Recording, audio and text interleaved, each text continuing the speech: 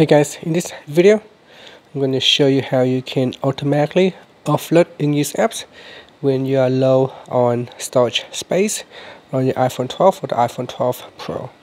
Now first, let's go back to your home screen by swiping up at the bottom of the screen. Then we're going to tap on settings. In settings we want to go down. So in settings we want to go down and tap on general, then tap on iPhone storage, and then tap on Offload Unused Apps. So tap on the enable button to turn this feature on.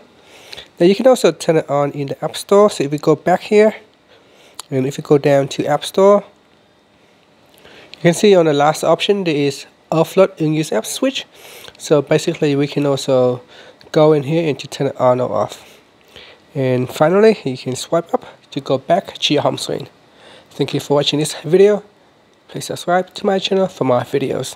So with this feature, it basically allows you to, the phone will automatically remove some of the apps that it deems not useful or that it hasn't been used for a while, and it will automatically remove the app to save you some of the storage space.